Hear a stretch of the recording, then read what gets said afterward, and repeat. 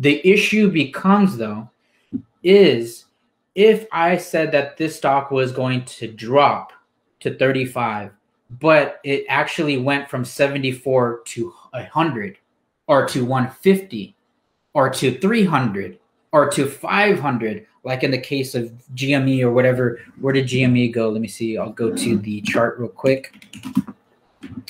GME hit a high, if I remember, of 513. Okay. That is exponential loss that not only that hedge fund had, but also the people that were also short on it. So when you are short as well, there you have to cover your position depending on the brokerage and depending on the risk. There's also implied volatility. And I'm not going to get into all of this because this ends up being a very in-depth conversation.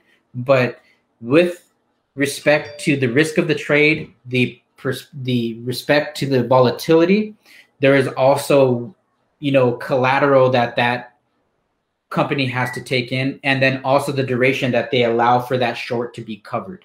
Okay, so when people cover a short, you buy back. So to a person that is just looking at this, they see a lot of purchases to buy the stock. These could be shorts that are buying their shares back, and new buyers coming in, and that is where you get a short squeeze that ends up driving the price up.